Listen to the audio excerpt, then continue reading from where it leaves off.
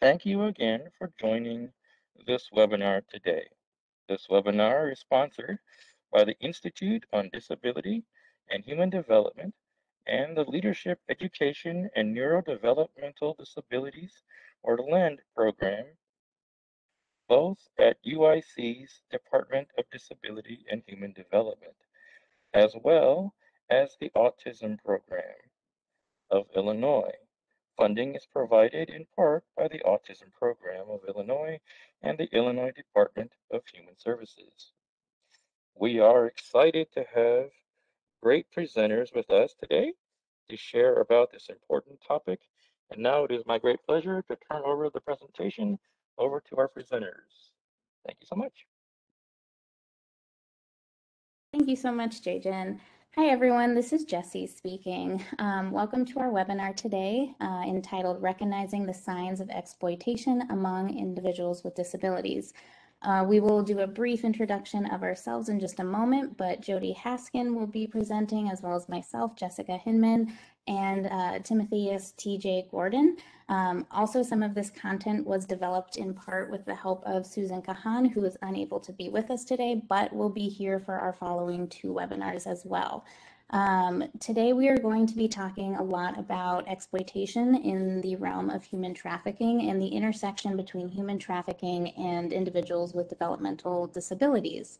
Obviously, exploitation is a very broad topic, and for today and subsequent webinars, we will be focusing on human trafficking specifically. So we are excited to be here and to present this content to you all over the next 3 weeks. So we'll go ahead and dive in. So we will now all go ahead and introduce ourselves if Jody wants to start off. Great. Thank you, Jessie. This is Jody Haskin. I am the Interim Executive Director at the International Organization for Adolescents. We are located in Chicago, but we've been around for about 20 years to provide training and technical assistance and capacity building for organizations who work with young people. And we focus specifically on, at least in the last several years, on human trafficking, and really have been at the crux of providing these kinds of trainings since we started in 1999. I've been with the organization for the last 8 years, and I am happy to be here with all of you today. Thank you. Hi, I'm Jessie Hinman. I am currently the research coordinator at the CBM clinic at UIC's Family Clinic. I'm currently a doctoral candidate within the Rehabilitation Science program at UIC. Last year, I became involved with the National Human Trafficking and Disability Working Group through my fellowship with LEND, and I have continued my work with them since finishing that fellowship. So I'm still here and trying to be as involved as possible along the way. Thank you.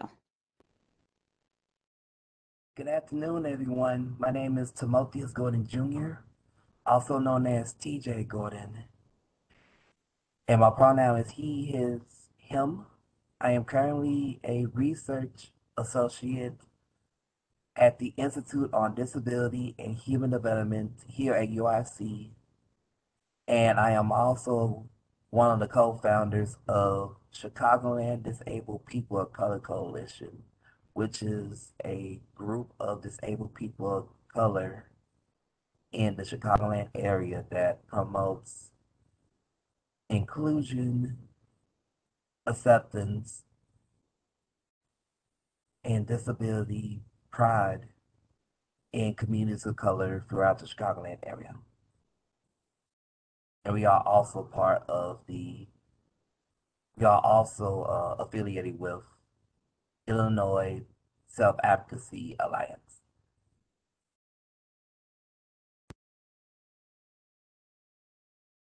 Great. Thank you, TJ. This is Jody. I did want to mention something about the National Human Trafficking and Disabilities Working Group. IOFA is one of the founders of this working group, and we do a lot of work directly at this intersection of working within the disability community and the anti-trafficking community to help to identify barriers and services and address them.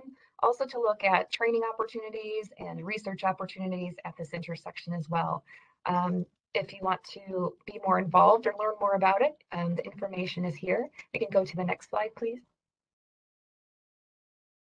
Also, some of the organizations that have come together on a national level have really started to come together on a local level here in Chicago as well.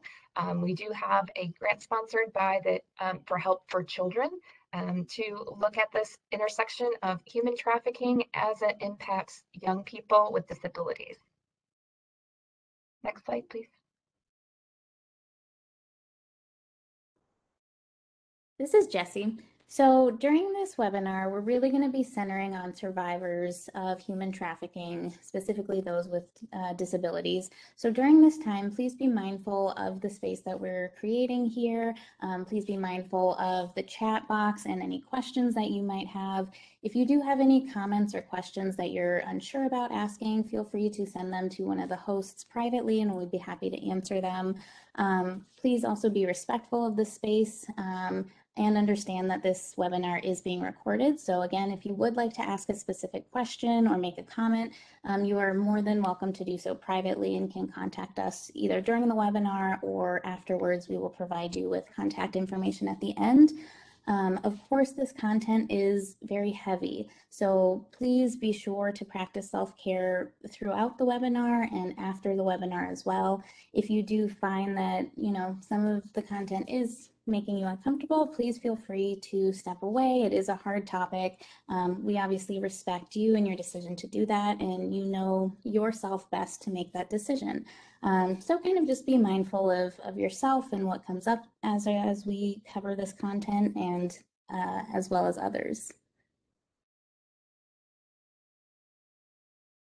So as we had previously mentioned, this is a webinar series. There will be 3 different webinars over the next few weeks.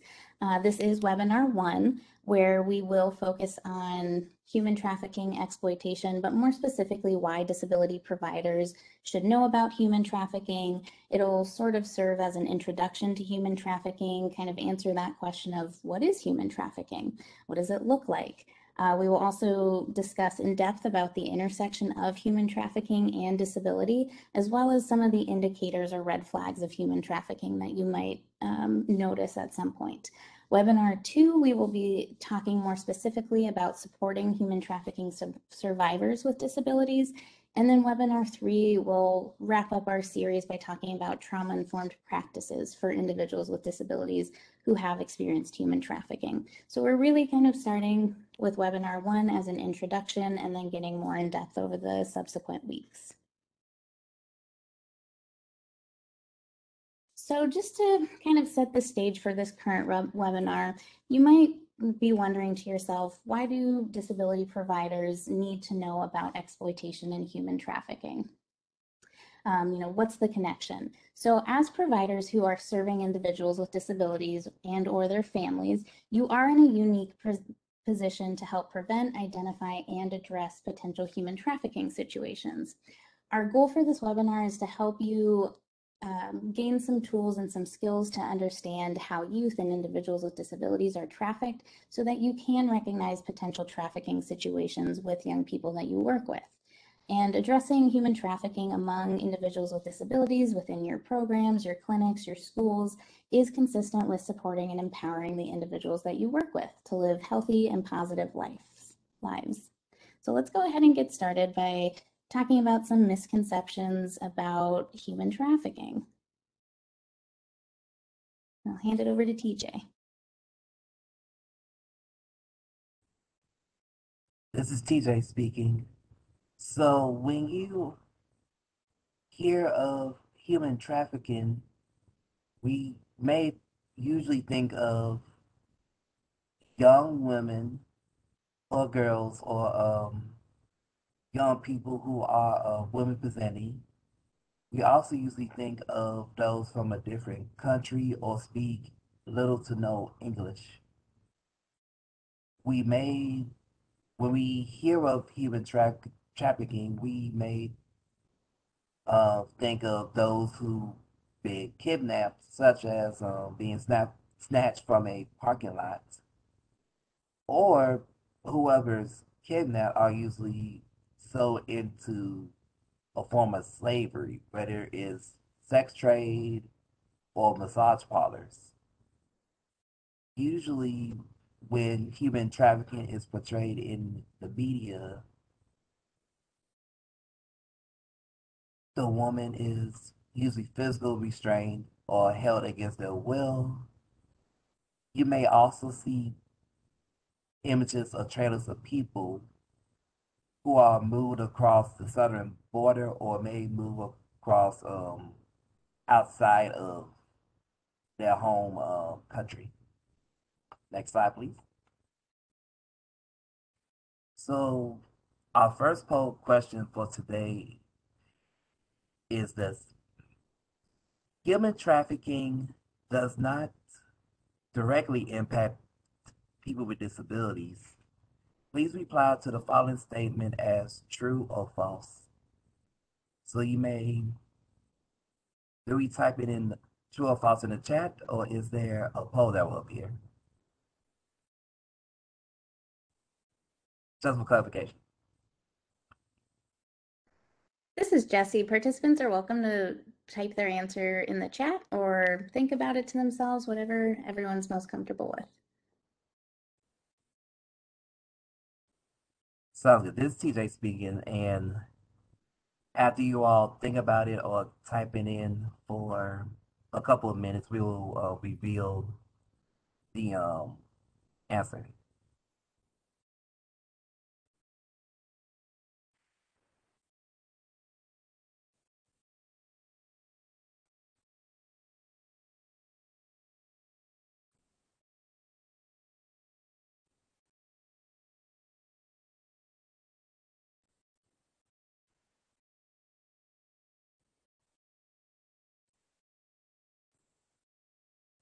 All right, so the answer to this question is false.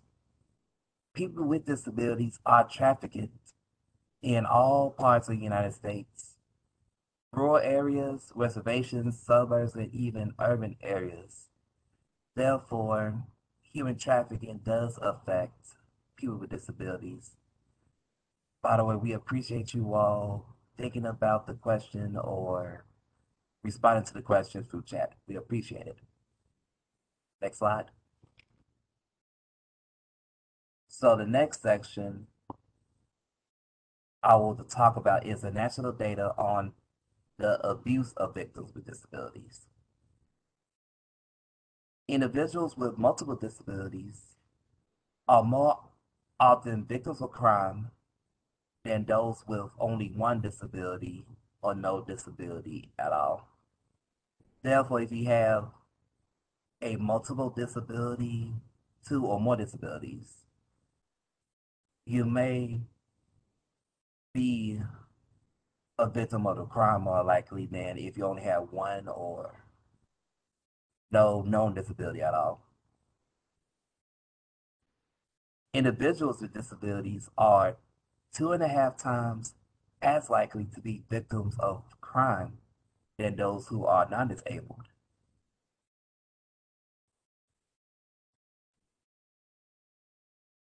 You can go back one slide, please. Yes.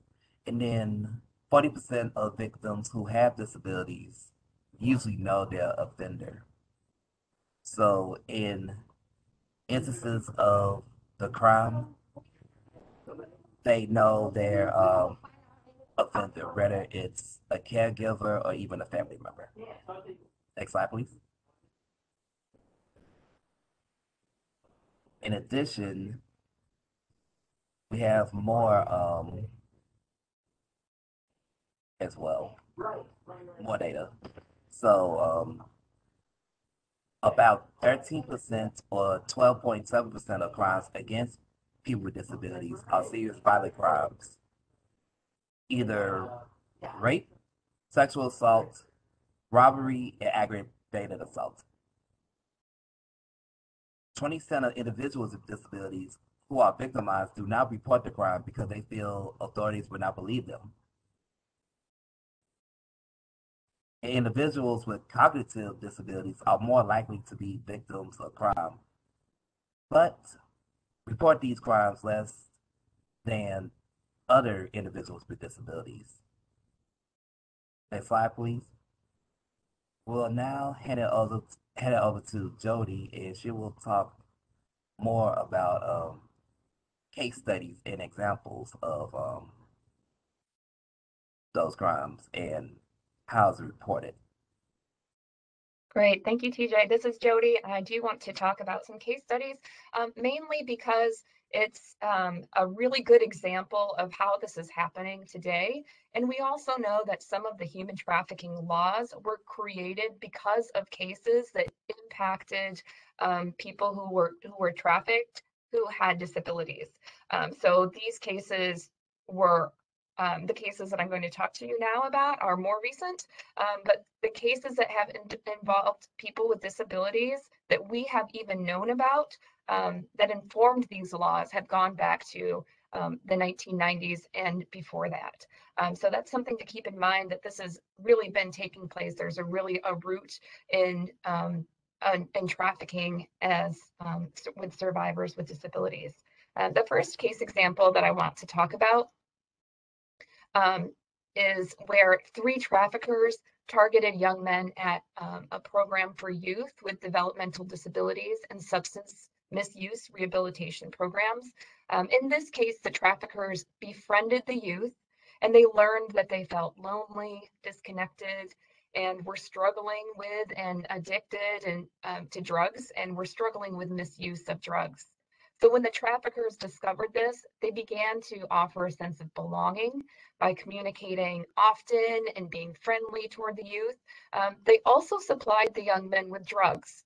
And the youth were reminded that if they talked to anyone else about what was going on, they would be found out, and that they were doing drugs illegally, and they could get kicked out of their program where they're also being housed, and that they would also be in trouble with the police too.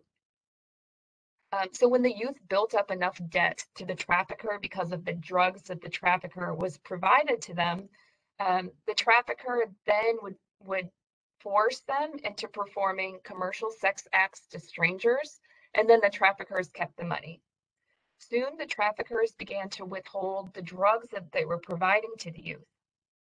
So while the youth were experiencing withdrawal, the traffickers would then make them perform commercial sex acts so they could get drugs back. They continued this cycle, including using their addictions to continue the commercial sexual exploitation. And as you'll see, you'll be able to pick out some issues of power and control. And for those of you who are very familiar with domestic violence as well, there are very similar attributes to human trafficking and exploitation as there is with domestic and gender-based violence. So looking at power and control issues, ways that they are looking to befriend them, looking for ways that they are things that they need. They wanted friendship, so they provided friendship. They were struggling with drug misuse, so they gave them drugs, and they used that as a way and a means to provide power and control over them. Next slide, please. This case is a case of familial trafficking. So this means that the mother was trafficking her daughter. She was charged with sex trafficking because she was forcing her 14-year-old daughter, who lives with mental and physical disabilities, to provide sex acts to men in exchange for cocaine for herself. This is something that not everybody understands as a form of human trafficking. Often people believe that human trafficking only happens when there's a form of movement, but in this case, trafficking was happening within the home. Young people who depend on a parental caregiver may also be isolated from others a little more easily if they already live with the trafficker. And this person who was her caregiver, her mother, was also meant to be the person who was her form of communication for others. So she was not only isolated geographically and physically, but also through communication as well. Next slide, please. In this case, this is a couple called Arlen and Linda Kaufman. They ran a residential care treatment center for people with disabilities and mental health struggles for more than 20 years. The Kaufmans stole the Social Security benefits of their patients, and then they charged Medicare for the services. So as part of the treatment, or quote unquote treatment, the Kaufmans forced patients to perform nude manual labor and then recorded videos of sex acts. Way back in the 80s, the Department of Social and Rehabilitation Services began to receive reports that the Kaufmans were abusing their patients. And even in 1999, the police received a report of nude adults working in a field. And it wasn't until 2004 when someone tried to leave and allege abuse that there was an investigation by the state attorney general office. And that led to a court order that suspended their guardianship. Next slide, please. This case might be more familiar to more people just because it was made into a book or a larger article in 2016. And this is a case where there were 32 men with intellectual disabilities who were taken from Texas and brought to Iowa. And they were forced to work in a turkey evisceration plant for over 30 years. So this is generations of people. They were paid only 41 cents an hour, and they lived in squalor. So there were rats and cockroaches, there were open bathrooms. They were physically and verbally abused by their supervisors. And as punishment, one victim was forced to hold heavy blocks for extended periods of time. They weren't allowed bathroom breaks. They were beaten. One of the biggest issues with this is that this evisceration plant was in a small community. In this community, people knew each other. It was a very friendly community. People knew about what they called the boys in the bunkhouse, where the article title came from. However, people didn't understand that what was happening to them was abuse, exploitation, and human trafficking. And had somebody been aware of some of the signs, been aware that there was something that they could do about it, perhaps 30 years wouldn't have gone by without them being able to get some kind of help. So that's really why we wanted to talk to you all today, so you can have an idea of what human trafficking is, so you can recognize it and the young people that you serve, and that you can have some idea about some next steps to take. Next slide, please. So to learn what human trafficking is, it's good to have a definition of what it is so we understand what it isn't and what it actually is and how it takes place. So in these case studies, you may not have recognized that it would be human trafficking. You may have recognized that it was more of a case of exploitation or mistreatment at the very least, or abuse, but maybe not recognize that it was human trafficking. So generally speaking, human trafficking is an exploitation of an individual by a trafficker for the purposes of gaining either labor or sex acts at the expense of the young person. So this is a crime at both federal and state levels. And before I move on, I'd like to take a moment to note on the language that we use in this presentation. So human trafficking, as I mentioned, is a crime. And the youth and the children, the adults who are trafficked are victims of a crime. But we also understand that when somebody leaves a trafficking situation, they not always understand, first of all, while they're in a trafficking situation, not understand that they are a victim of a crime. And second of all, not everybody wants to be labeled as a victim. So we often use the term survivor or a person with lived experience after consulting with people who have left a trafficking situation. And for the purposes of this presentation, we will use the term survivor. And when we're talking specifically about being a victim of a crime, that's when we'll use the term victim as a legal term. Next slide, please. The definition of human trafficking is the practice of exploiting people as commodities in conditions of sexual and or labor servitude. So each state in the US also has its own state level trafficking law, but most states tend to take their laws from the federal law, which is called the Trafficking Victims Protection Act, or the TVPA. And this generally, the TVPA generally has more protections for young people than many state laws do. So for these reasons, we'll use the federal definition for the purposes of this presentation. So trafficking can take the form of sex trafficking or labor trafficking or a combination of both of these. So in adults, force, fraud, or coercion is used to exploit a person to perform sex acts and to provide labor for the benefit of the trafficker. But in individuals under the age of 18, there's no need to show force, fraud, or coercion. It's just really somebody who's exchanging something of value for a sex act. We see this a lot when there are runaway homeless youth who are just trying to find a way to stay alive, to find a place to stay. These are cases where we find that there is human trafficking without a trafficker. It's still considered human trafficking because there is something of value that's being traded for a sex act. For example, a place to stay, even drugs, money, or food. Next slide, please. To give you some kind of idea, we always are asked how many people are trafficked in the US, but this is a dark crime. If we knew how many people were being trafficked, we'd be out there providing services to all of them. But because this is a dark crime, there's dark data, meaning that we don't have all of the answers. But one thing we do have is information about how many reports have come in into a specific hotline that's focused only on human trafficking. So to keep this in mind, there are plenty of people who are receiving services or have or who are looking to leave a trafficking situation that we know about, but have not been included in the statistics that you see in front of you. This is only for people who have called or texted or created a report to this National Human Trafficking Hotline. But it does give you an idea so that you know that it's actually happening. So here we have in Illinois, 1,100 or 11,500 cases, and then Illinois 267, and this was from 2019. Across the United States, there have been 63,380 human trafficking cases reported since December of 2007.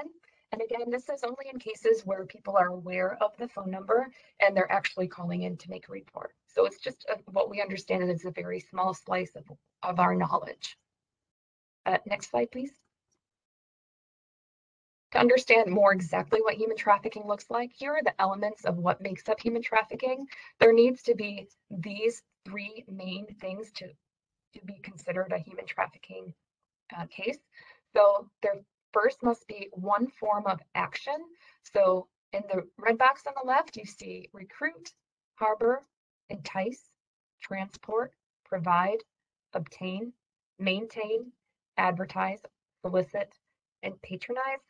It only has to be one of those in connection with one of the forms of means, which is force, fraud, or coercion. I think we all know what force looks like. We've seen that in the cases where people may be beaten if they try to leave or refuse to work, for example. Fraud, we saw that in the case of the young men who were trafficked by the three traffickers, they were provided with a fraudulent friendship. They were betrayed by these men they thought were their friends. And then also coercion, and this includes things like threats, and even as in the same case where they were provided with drugs and then taken, or the drugs were taken away as well. And again, to be clear, that for somebody who's under the age of 18, force, fraud, and coercion, it's not required as a form to be present in a form of sex trafficking if the person's under the age of 18. But these things are, one of these things are necessary in a case of labor trafficking. Next slide, please. We know that traffickers can target anybody from any age, any gender identification, any background at all. We know that traffickers will target them, they will groom them, they will get to know them, and then determine where their needs are. And then that's when they'll provide needs for them so that they create a sense of trust and dependence. Specifically, what you see here are communities of young people who are at extra risk because of additional needs that they may have.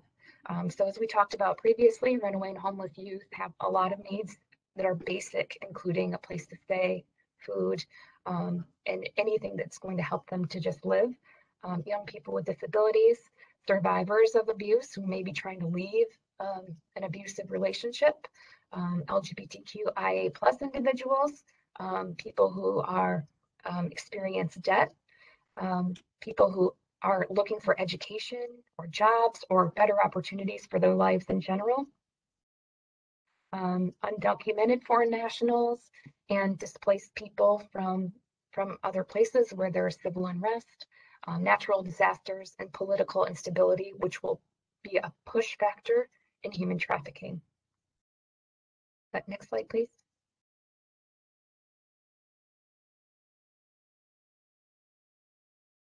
All right, this is TJ speaking, and I'll spend a few moments talking about why do traffickers target people with ID or DD or autism.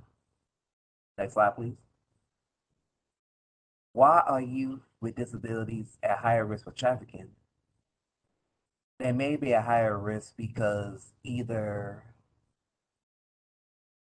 the youth with a disability is looking for money to support themselves and their family, or the family is looking for money as well, or maybe the traffickers may see you with disabilities as money making opportunities as well. People, some people still view people with disabilities as burdens to families, to the community. They People with disabilities may also be trafficked due to lack of resources on not only the survivors or people who are impacted point of view, but also the perpetrators themselves. There's also lack of options for both families and persons with disabilities. In some instances, people with disabilities are sometimes groomed at early ages, so they may be groomed to be trafficked at an early age, and then they may be trafficked, they may enter human trafficking later as they mature or grow older. People unfortunately tend to look the other way when it comes to abuse of people with disabilities. And it could be tied to the fact that we are seen as burdens, or also we also are viewed as people without a voice. Next slide, please. Children with disabilities are at least 3 times more likely to be abused or neglected than peers without disability. Children, many of the same factors that put young people at risk for sexual exploitation also puts them at risk for trafficking. There are a growing number of exploited and trafficked children with disabilities in the United States. However, there are very few programs who that emphasize the unique experiences and need of this community. Next slide, please.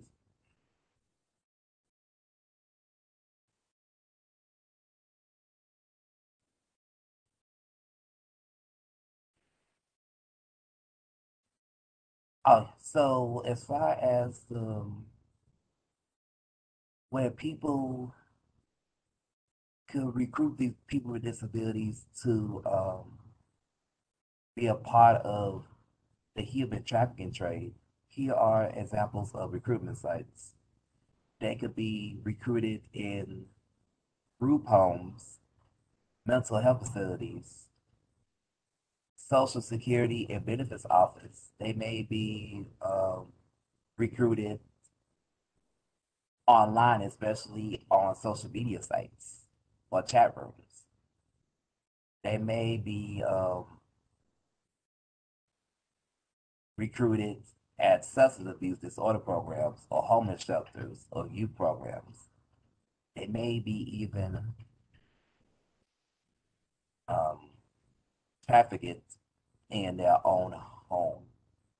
And all the connections with those sites are basically sites where people are at their most comfort or vulnerability, depending on the situation. Next slide, please. I will now hand it over to Jody, where she will talk more about ways traffickers could control people with disabilities. Great, thank you, TJ. We know that there is a large element of power and control when it comes to traffickers and how they make sure that they're grooming, recruiting, and maintaining control over the people that they're trafficking. Some of these strategies that the traffickers do are designed to make the young people feel like no one will believe them if they tell them about what's happening. They make them believe that it's their choice. They make them believe that everybody's in on it, or it's very normal. They very much normalize the situation. They make them think that that they don't need help or additional care because they and their situation is completely fine. Also, that they will um, they will offer to provide better care or support. So maybe if somebody is in a group home and they're not happy there, or maybe they're living in a place where they don't feel like they're safe or they're happy, the trafficker will provide that kind of false sense of security and may invite them to live with them, but they might have to do it in exchange for something else. They might offer them a sense of family.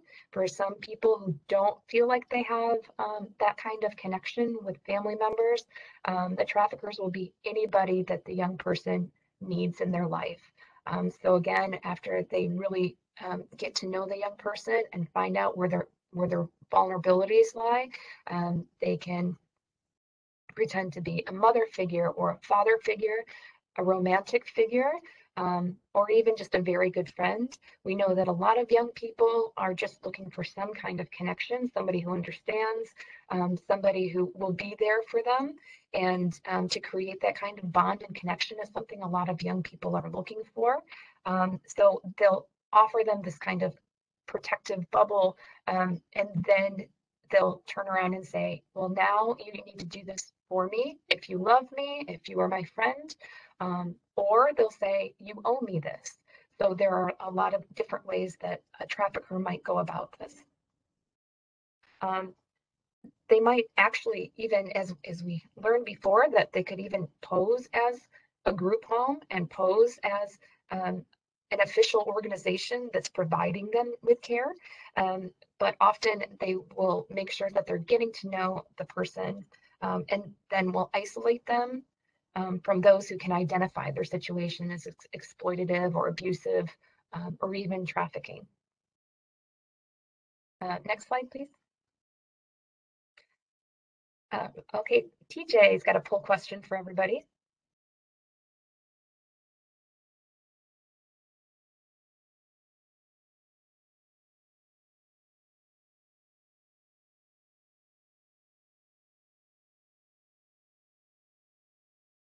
This is Jody, but I'm happy to ask everybody as well. So this is a true or false question, and please reply in the chat to the following statement as true or false. People with disabilities often don't know their trafficker.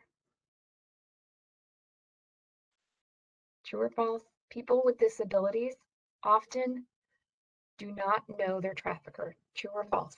You can put that in the chat.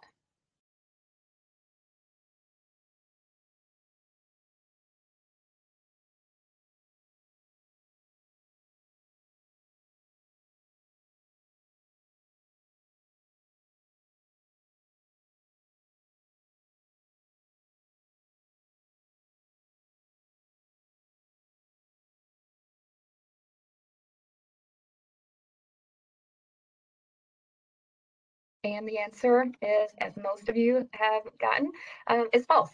In many cases, a trafficker is a caregiver, a friend, or a family member. And I see that someone has asked to learn more about why somebody who knows the person, why somebody would be a trafficker if they know somebody, why they would traffic somebody that they know or they're a caregiver for. And there are many reasons for this. Some people are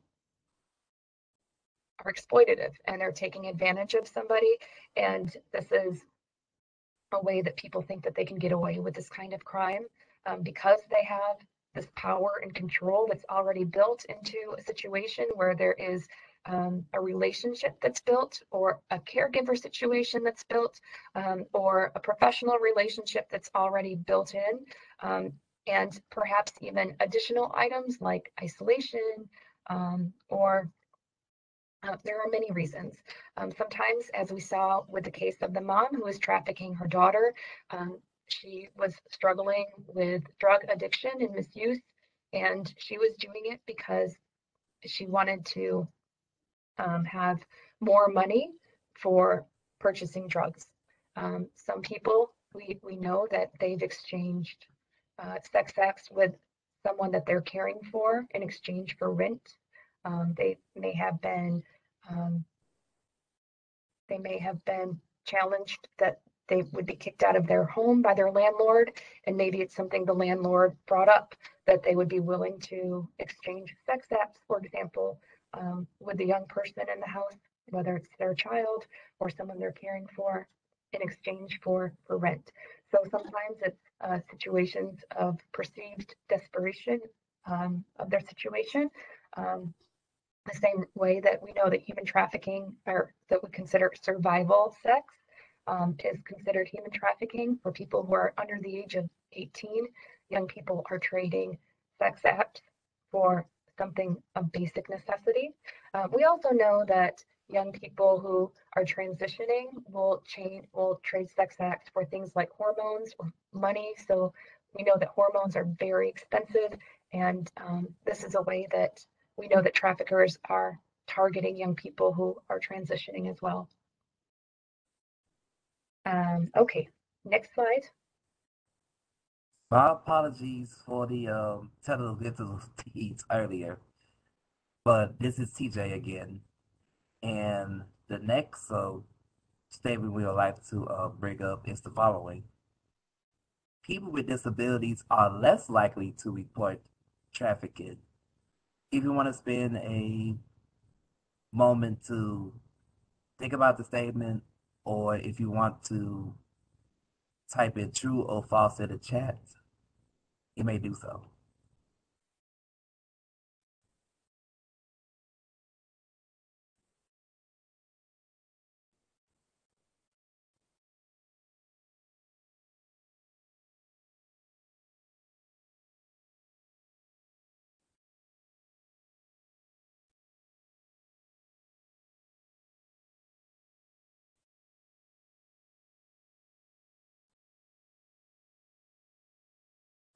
All right, so the answer to the statement is true.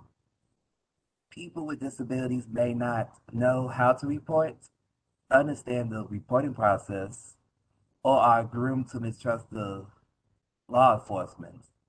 I will also add that people with disabilities may not know how to report because they may not, they may able, they may feel uncomfortable advocating for themselves at first, not taught how to advocate for themselves or others, or they may be silenced by the traffickers or even family members who are involved. Next slide, please. All right, this is Jessie. So you might kind of be wondering, since we are talking a lot about these situations and reporting and things like that, maybe why people with disabilities are not reporting human trafficking or when they're experiencing human trafficking. Often, first and foremost, is because the process of reporting is not well understood. That's why we're here today, to provide some some more knowledge about that process. Additionally, individuals might fear that being accused of being a frequent flyer, of reporting something that somebody might think is false, not being believed. They may fear the police and law enforcement in the process of that. It's also a very overwhelming and overstimulating process to go through that. Perhaps they can't remember the order of the events that occurred. There may also be communication barriers that make it difficult to report the situation.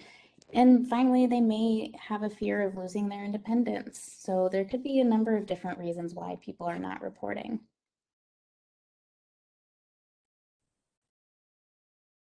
And Jody will talk a little bit more about some of the indicators.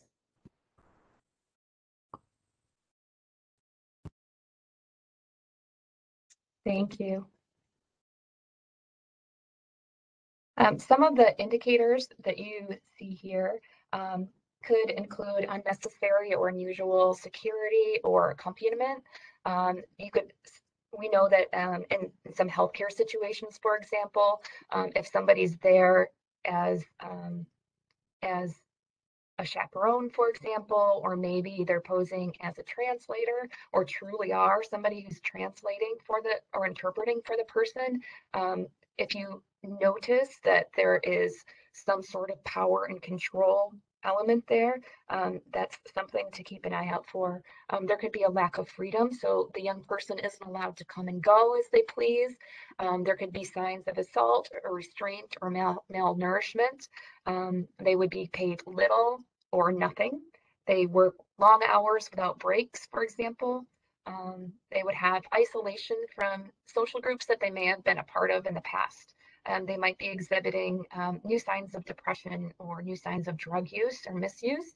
Their service animals and mobility devices might be uncared for or broken. Frequent emergency room admissions. This can be for a variety of things. As far as we know that traffickers are going to want to make sure that the people that they're trafficking are going to be healthy enough to continue to provide the services that's getting them money, frankly. So they want to make sure that one place that they will take them is to the emergency room to make sure that they're going to be healthy enough to do the work that the trafficker is trying to make them do. And also there are physical injuries that have been left untreated. So these might be smaller things that are probably signs of abuse from the trafficker.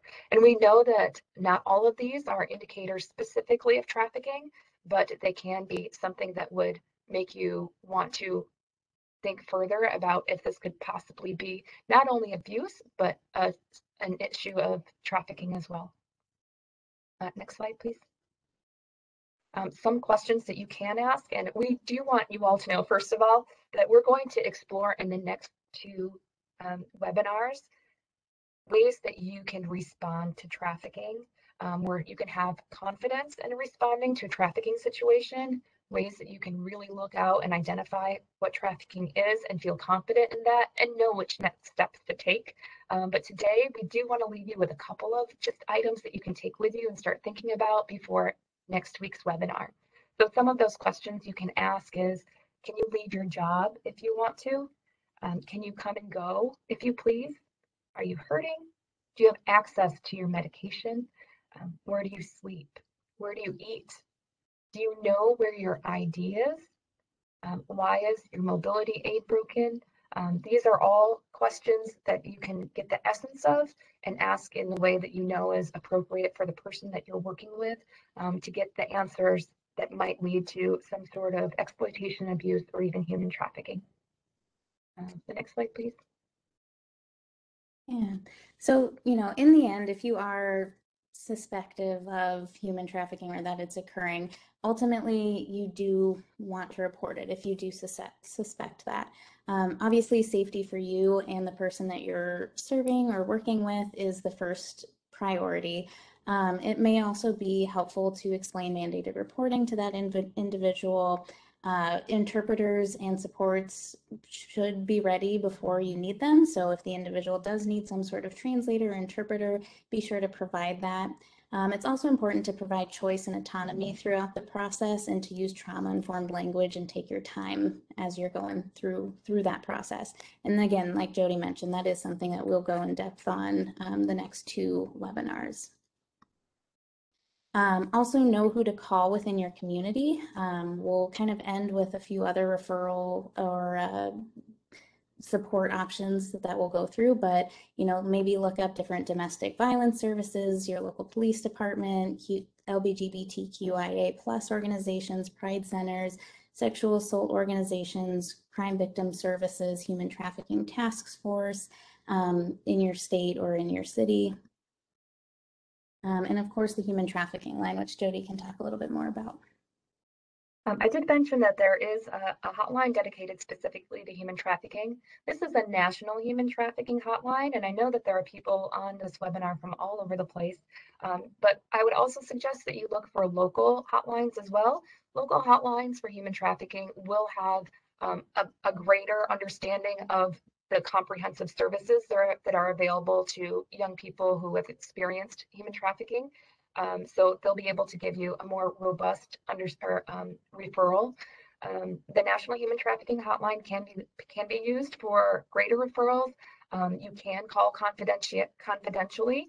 And if you also just want some resources, you can also call or the Human Trafficking Hotline or the National Resource Center there as well.